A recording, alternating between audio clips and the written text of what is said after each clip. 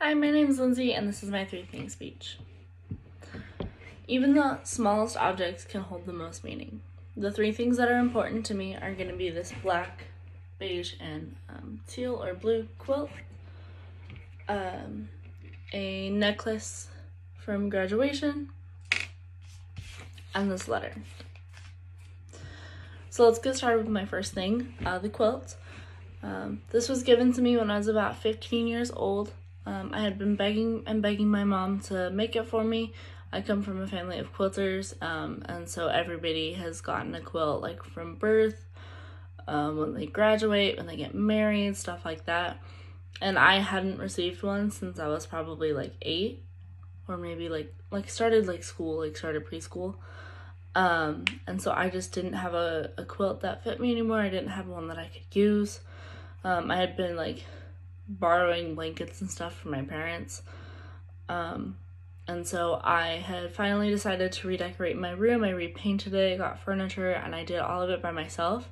And around that time, like I said, I was begging my mom to make me a quilt, a new one, something that could fit me, that I could use for a long, long time.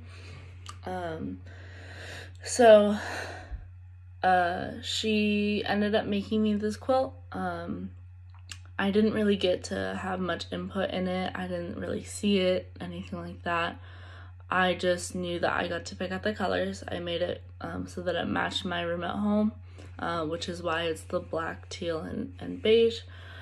And that was pretty much all that I knew. And then on Christmas, I think I was like 15 or 16, my mom gave it to me.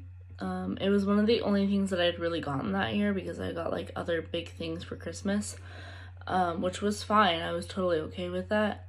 And she took so much time to make this. It's a huge quilt. It was supposed to be a twin size, and it fits like a queen size bed. But she put so much time into this, and I think it's really beautiful. She pretty much just styled it and just did it without any like instructions. It just means a lot to me because it makes me think of home. It makes me think of all the time and all the hard work that she put into making this quilt. It was really hard to do. Now for my second thing is it's this necklace.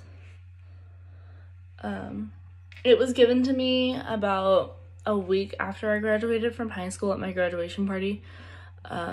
Before I got this one, I had a different one that I had been wearing. It was cheap. It was from like a Forever 21 type of store. And it finally just broke one day. And I was pretty upset about it. And so on my graduation party day, my parents said that them and my brothers, they all went to the store and they got me a new one. And I just thought that was really nice. It reminds me to like have faith. It reminds me of my family because they all pitched in to buy it. I'm not like the most religious person or anything, but it does remind me to have faith. It is a cross, so it just reminds me of that. And for my third thing, which is my brother's letter, or Evan's letter. For some background, my brother and I were never very close growing up. I have 3 older brothers. I'm the youngest. I'm the only girl. So he and I never really got along. I grew up in Yakima, so it's about 2.5 hours away from Auburn. So when I moved over here to go to school, my brother came with us, and at the end of the night when everybody was getting ready to go, he gave me a hug and he handed me this little pocket, and it had that letter in it. Basically it just says that he's sorry that we couldn't really get along. He loves me, he wants the best for me, and he wants to like try and improve our relationship from now on. And so it just reminds me that even if I don't have that much confidence in myself, there's people out there that are rooting for me, and they want me to do the best that I can. In conclusion, even the smallest things can hold the most meaning. I've talked about 3 things. My quilt, it reminds me of home and it gives me comfort.